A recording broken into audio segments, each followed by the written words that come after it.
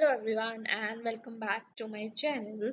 So today's topic is displaying dynamic meta tag in pages. So in my previous video I have created add meta tag panel and inserted that into database. So I have three entries. So now let's move for displaying the meta tag. So in my head file write meta cache set utf8, then again meta tag with name, description, content blank, then meta tag with keyword, content blank, after that author, write content meta tag, after that include database.php.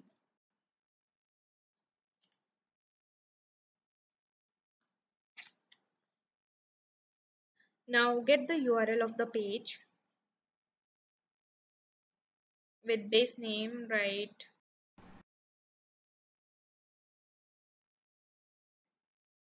server with request URI query, after that select star from meta tag where meta URL is going to be the URL, execute the query, fetch the results, after that pass content of description with column meta description, pass content for title with meta tag title, then for keyword. Now let's check in browser, refresh, open source code, a meta text taking content, check in database. For index.php, same content is displaying. So if I'll remove index.php and then check page source, then its content is blank. So let's check a condition in code. Create three variables: meta title, meta keyword, and description. Now count MySQL num rows and store it in a variable.